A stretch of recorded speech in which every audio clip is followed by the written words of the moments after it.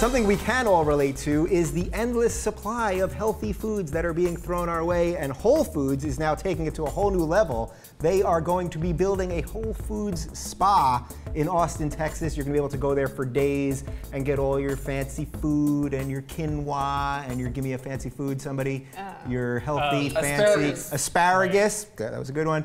Yeah, and you're gonna get massages and detox and the whole thing.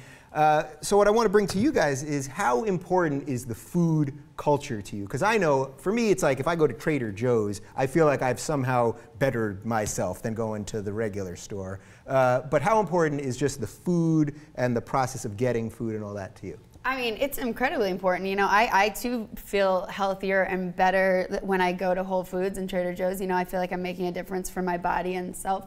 However, I must say, I don't know if I'd want to attend a spa that is Whole Foods ran. Like, I've heard of like farm to table eating, but this seems like a farm to toilet eating. Like, I should just have a direct tube going in my mouth and out my ass. And it's like, no, I'd kind of like to keep my massages and like my, you know, asparagus separate. I don't know. And also what I don't understand is this concept that, you know, they've been doing these classes and things like that and seminars, and they've actually been failing miserably. So I don't understand how they've actually said, we are going to take this failing model and we are going to charge a lot of money for it. I know it's been free so far, but we're actually going to charge. And first of all, I can't even get through the damn parking lot in Los Angeles because they're so busy. How the hell are you going to get through a resort in Austin, Texas? That's going to be another nightmare. Yes. I mean, look, you know, sometimes I go to Whole Foods to eat and sometimes I go to look. It's like some of the creatures walking around in there are as foreign as the food on the, you know, They have a great salad bar. I think it's cool, but I mean, it's like, I don't know. Would you guys? I don't know that I would go. I think it's cool. Like, I mean, I hear actually they have a class where they stick a tube in your mouth and your ass. It's great. It's a cleansing. No, I think it's awesome. I think I would love to go to. I love that kind of stuff, though. So I mean, that's me personally. And I know I think in LA, I think a lot of health-oriented people would do that. But I think they want to gear it towards more obese people. I'm assuming. Well, so that's the thing. So when I was reading the article, I kept thinking, are they gearing this to help the obese people slim down? But I feel like the obese people, they know what they're doing to themselves. You know what I mean? Everyone knows what you're putting in your body.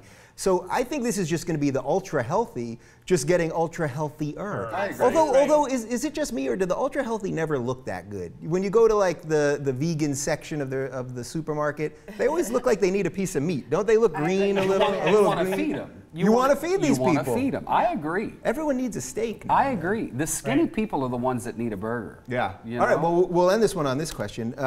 If I was going on a vacation, personally, I want to go to a beach. I want to get wasted, maybe smoke a little bit of what we're going to talk about in the next story. You know, I don't need to be getting healthier.